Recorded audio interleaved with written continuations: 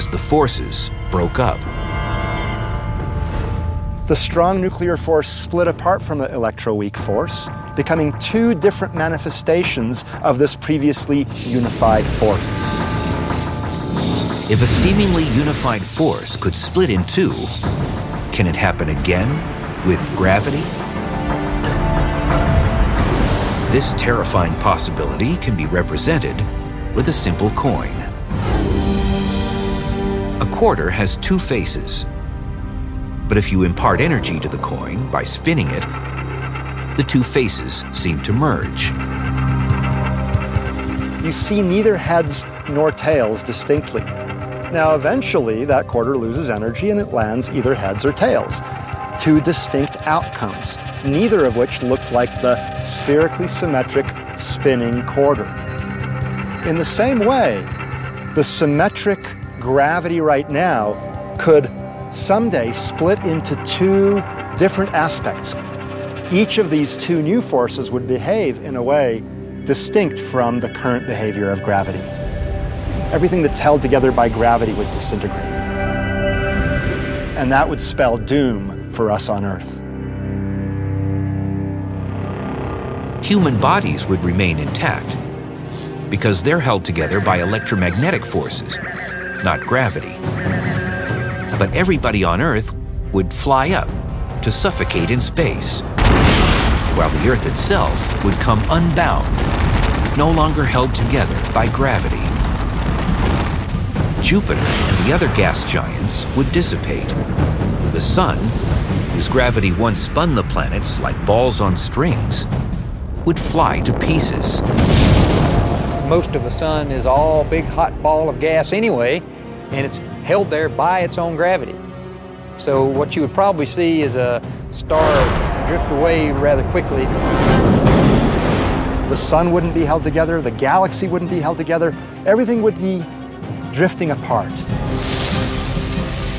The Earth would be just random particles in a small corner of a universe of cosmic dust. That would be a pretty amazing ending. Of course, there is another way to take the Earth apart. Blow it up. Easy? Of course not. But there is a way. Create an antimatter devastation bomb of some sort. That's the number 3 way to destroy the Earth. Antimatter annihilation.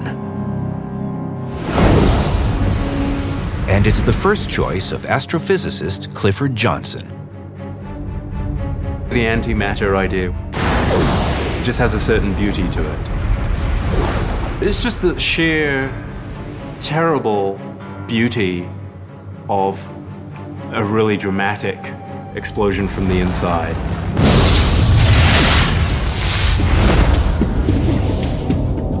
Antimatter is just like matter, only the opposite.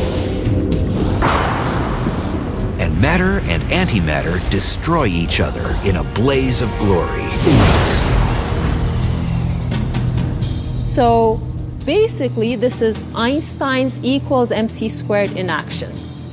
You can take this matter and antimatter and combine it together and release pure energy. Just 1 pound of antimatter, annihilating 1 pound of matter, would pack 44 megatons of explosive punch, as much force as a thermonuclear bomb. But destroying the Earth would take a lot more. According to some estimates, you'd need at least 100 trillion tons of antimatter. So thinking of the size of the stadium, we would have to fill millions of stadiums with antimatter before it could interact with the matter on Earth to actually release enough energy to unbind it. But if you really want to try, there's an antimatter factory just 93 million miles away.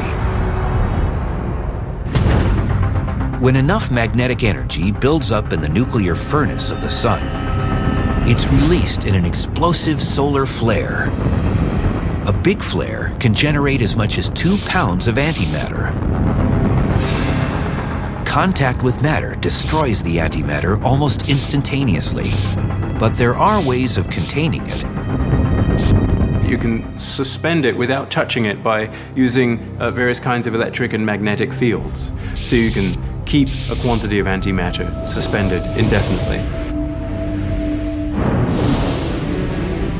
So all you have to do is collect and store antimatter from around 100 quadrillion solar flares.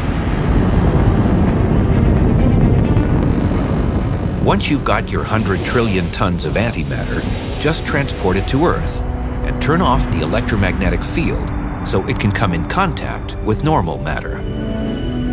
Maybe put it at the center of the Earth somehow, and then let it do its thing.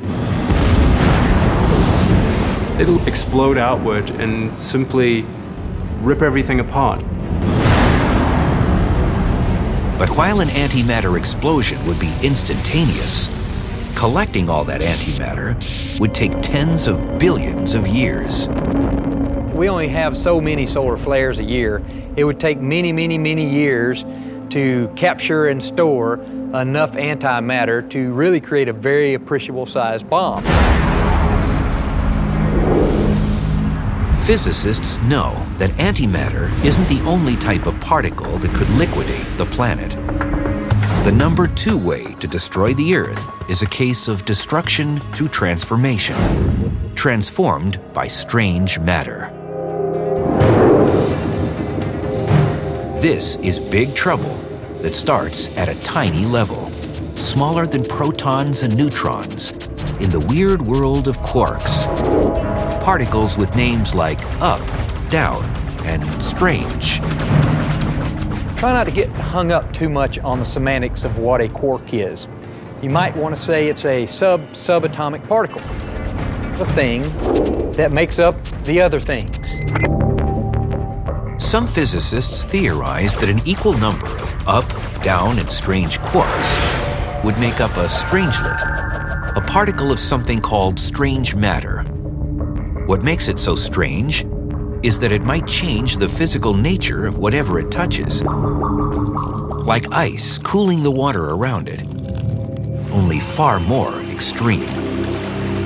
They like to turn other things into strange things. They like it all to be strange. Imagine everything on Earth and the Earth itself turning to inorganic mush, all because of a subatomic strangelet. Fortunately, there aren't any strangelets on Earth. But inside the collapsed suns called neutron stars, it might be possible for the immense gravity to press together up, down, and strange quarks into strange matter. We are getting very close to the answer. We might know in the next few years. So if you did find a microscopic lump of strange matter in a neutron star, somehow got it back to Earth and dropped it, say on the top of the Empire State Building, what would happen? A, nothing, or B, all these strange quarks could change the state of matter here on Earth. a chain reaction has begun. The strangelets are reacting with ordinary matter. The Earth is changing. But into what?